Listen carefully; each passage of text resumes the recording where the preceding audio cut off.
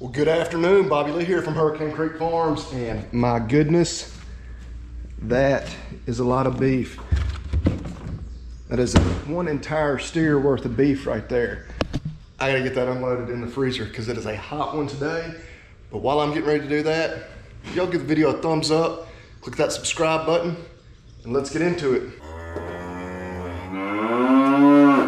So I'm backed up here in the garage, obviously. Odd place to start out a video, but backed in here where we can unload it easier. Unloaded a couple of coolers in there in the house. I'll just show you. I'm gonna take some more of the rest of this, basically for some family, my dad, my brother, cousin, uncle, folks like that. Just a few of the folks who help us out throughout the year. What better way to pay them back than with some of the beef that they helped us raise. But you can see, because I know we'll get lots of questions, how much beef is in, a carcass. This one was 636 pounds, so it should yield you 636 pounds of carcass weight, I should clarify.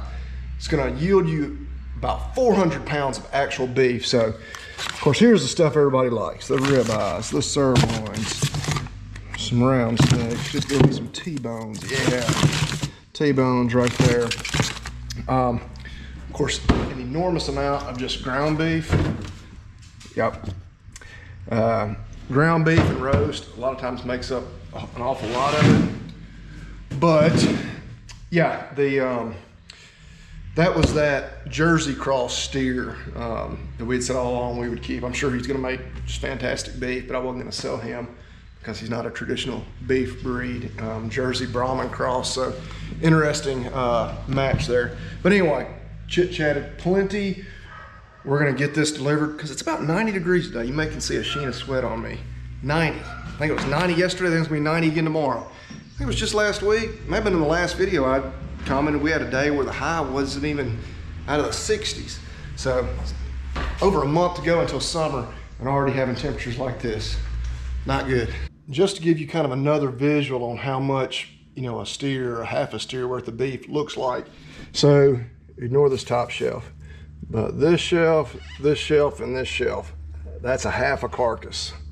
Ground beef here, steaks, which includes our ribeyes, T-bones, and sirloins, and then all our roast and round steaks right here. So you can see, obviously, that shelf pretty well packed. Steaks, not really. Ground beef, pretty well packed. So everybody's always super excited about getting the steaks. I am too. I already got some ribeyes thawing out for tonight at our house. But I always warn people, don't buy a whole carcass or half carcass of beef just for the steaks, because you'll be a little disappointed just in the sheer volume. You better be a family that consumes a lot of ground beef. I do have folks that really just don't cook a lot of roast. They don't enjoy using the slow cooker or the pressure cooker, any of those techniques. So they'll have a lot of this ground, and then those end up with like twice as much ground beef. So that's always an option too. But anyway, wanted to get that unloaded. That's some still left over from last year, some roast and whatnot. That's what I do. I give all my roast to my dad because he cooks Sunday lunch for us most weeks after church, and he cooks an awesome beef roast. I can't beat his, so I just let him have the roast, and I still get to eat it. So we made those stops, got that beef delivered. Gonna check in once again on the beauty of the operation, doing some basic horse barn chores. And I hate to even say it, I hate to admit that we're about to have to do it. I'm gonna have to grab the fence and stuff, the Pioneer, and go work on some fences now that it's 2:30 in the afternoon and 90 plus degrees. So really didn't time when we had some more fencing to do very well at all. Hottest day of the year by far. And but yeah, we moved those heifers home last weekend, and they have found every hole in the cross fences imaginable, which we let the cross fences kind of get in poor repair. And obviously they don't matter quite as much as the perimeter fence, but we got to get those back in good shape, and may help her get a few more chores done.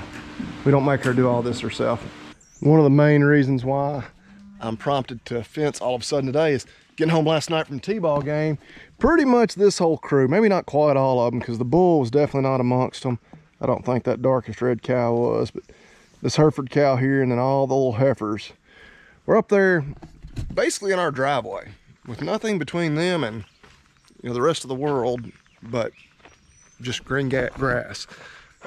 So they weren't in a terrible spot. It's really grown up there. The one reason I haven't put the electric fence back up to let them graze that is I want to let the guys doing the arena construction get done where none of that would be in their way before I let them up there. But yeah, we knew the cross fence in several spots is just not great. The cows had been pretty well respecting it still, but these girls had no regard for where the fence used to be. So we're gonna do a little patching.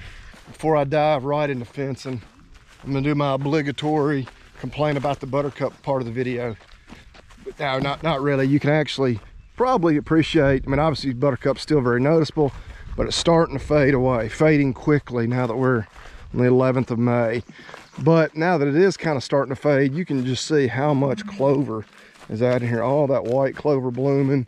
You know, really, especially in these spots, they really haven't grazed hard. Just an enormous amount of clover here, more than, you know, you could really even appreciate just a couple of weeks ago, which highlights why we're not jumping in here to spray this buttercup, or why wouldn't do any good to spray it at this point anyway, but why we didn't spray it, you know, a month or two ago. We did not want to sacrifice all that clover. Yeah, you can just see, man, that is just some nice clover out here, and plenty of it.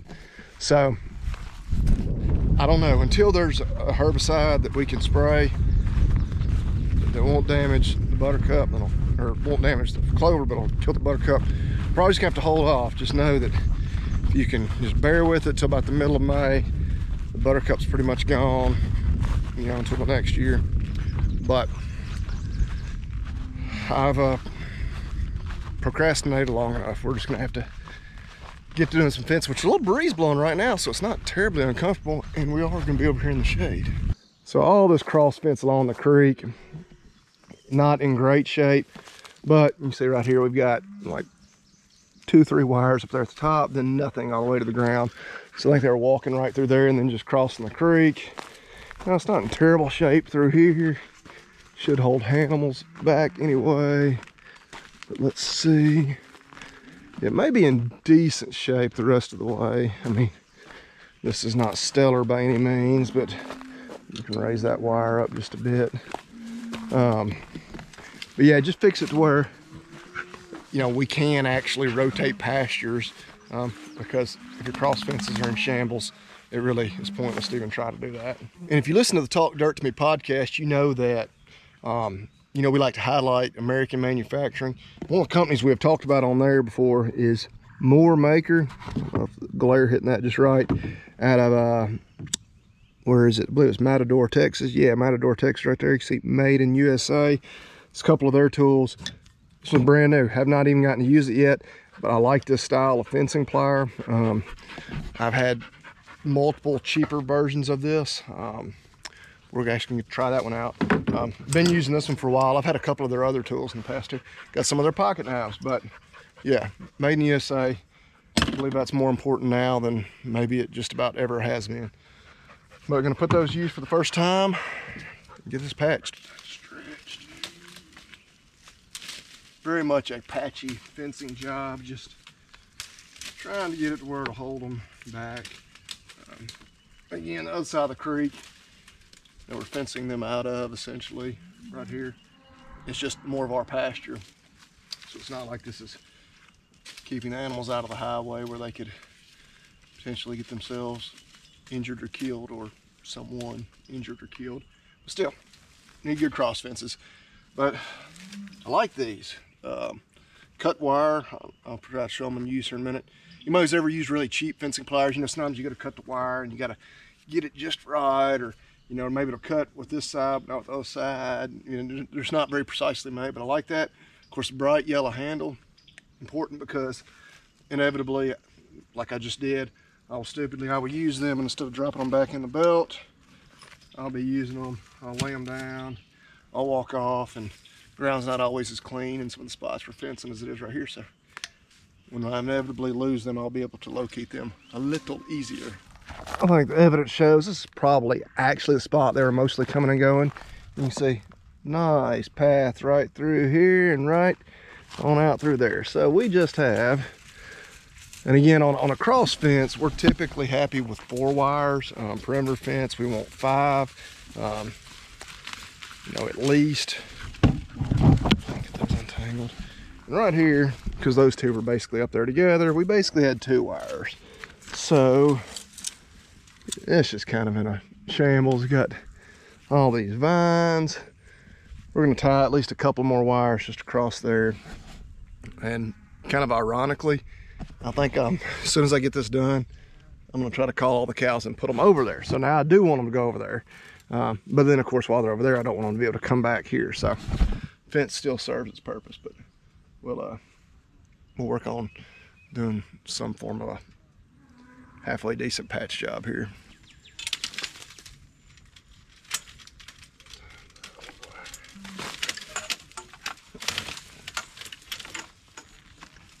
Those vines get on everything. Are you kidding me?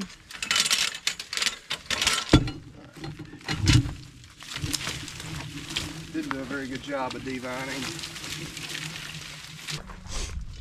Yep, new pliers. Cuts through that wire like butter.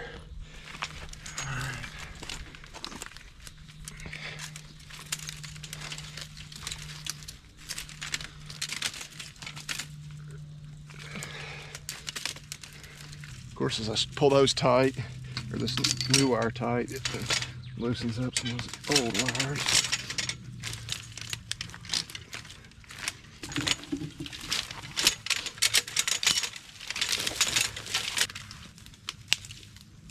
Okay, kind of an embarrassingly shady fencing job I've done there, but we're not gonna walk right out like they have the last couple of days. So there's at least one more spot I need to fix, but they hadn't been getting out there, and it is about time I need to go pick up kids.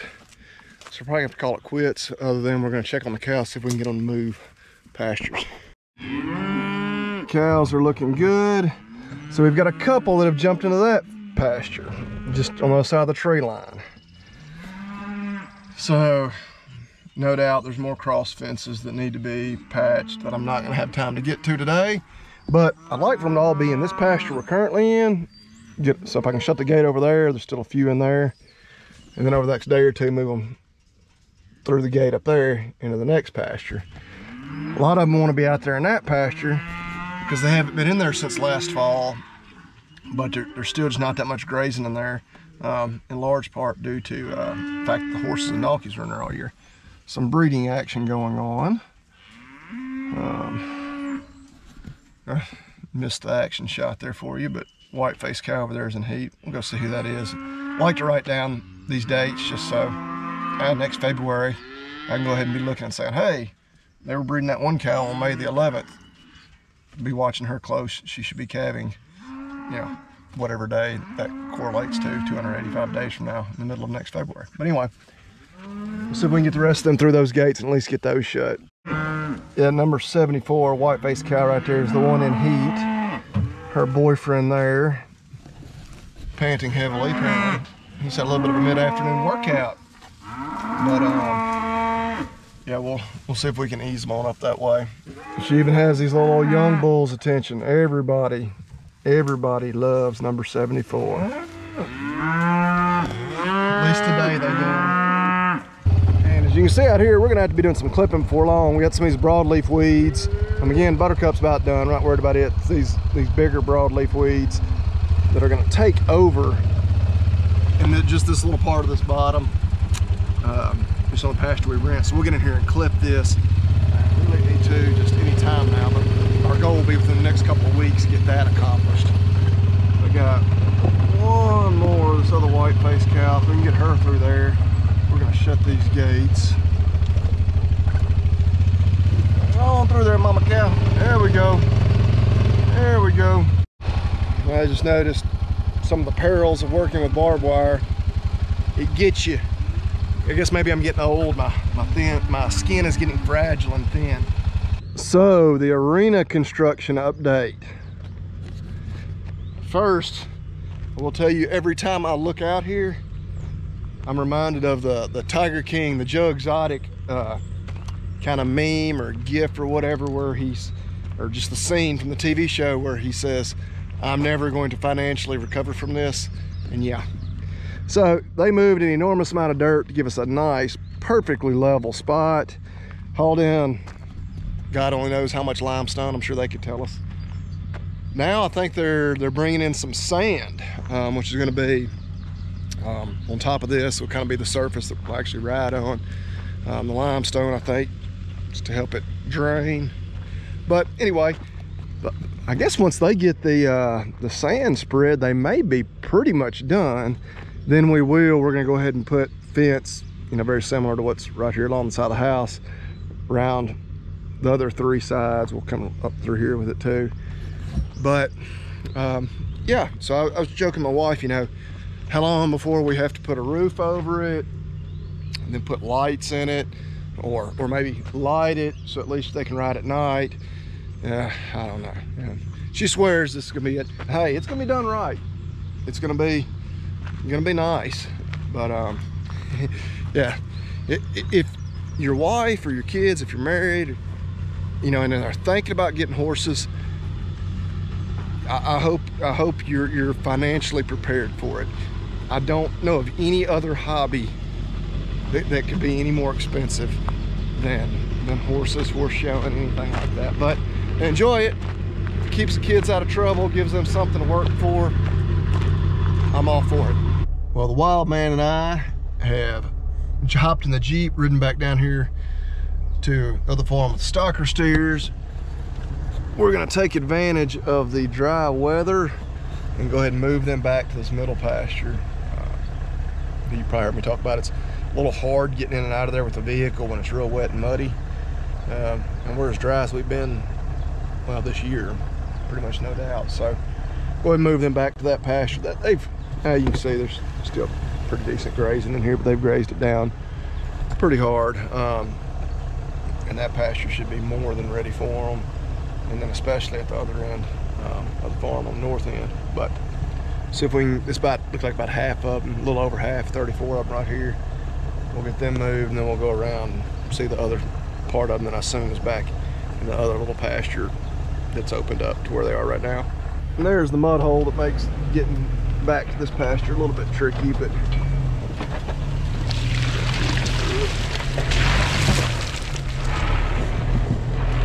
no big deal for the Jeep, as dry as it is right now. But yeah, another benefit of having a dozer is we can probably fix this road up a lot better to get in and out of here. But I think they're all following me back there. We'll get them moved. All right, so they all came through that gate over there. We're gonna go ahead and shut it. They sit here and munch. You can see, yeah, it's grass. And all the fescue is headed out. We're gonna need to get back here and clip before too long. So we got some pasture clipping to do pretty much everywhere. But yeah, we'll kind of go back out to that other pasture. Be sure we find those other 23 head. Well, not so fast, my friend, as Lee Corso would say. We got a few down here. That dude looks like he might have even been stuck in a mud hole maybe somewhere. I mean, he is filthy. Willis had a t-ball game last Friday night, and fields were in questionable condition to play. We were actually surprised they were able to play. And Willis looked about like that steer by the time the game was over. And similar to the steer, he was 3 times as muddy as the next muddiest kid on the team. But hey, that's the life of a 4-year-old farm kid. He ain't afraid of getting dirty. Putting the young man to work. Yeah, drag that bunk up here. There you go. I believe we have 37 head, counting those 2 over there. Unless there's maybe one more over there that I can't see. We'll ride over there. Then we're gonna ride, the other ones are over here, another pasture with the gate's closed. We'll open that gate, we'll close the other one, or they'll have to come this way. But appreciate your help, buddy. Again, obviously plenty of forage in here between a lot of fescue, a lot of white clover, a little bit of red, got a little ryegrass scattered out, a little bit of orchard grass in here. Here's some orchard grass. But Yeah, the grass is plentiful right now. We just hope it remains that way all summer long. Here's a nice little clump of rye. Bye-bye, ladybug. All right, bye-bye to the ladybug. It was orange. I just picked it up and it flew away. That's right. Well, Charlie always finds them at school. you always find ladybugs at school? No, it's Charlie does. Charlie always finds them at school, so shout out to Charlie for being a good nature observer. Went ahead and open up this gate, going to the next pasture, and always a little bit questionable crossing right here. That ditch is spring fed up there, on up that holler. So I've never gotten the Jeep stuck there yet. Yet being the key word. See if I can set the camera up so you can all see if we make it this time.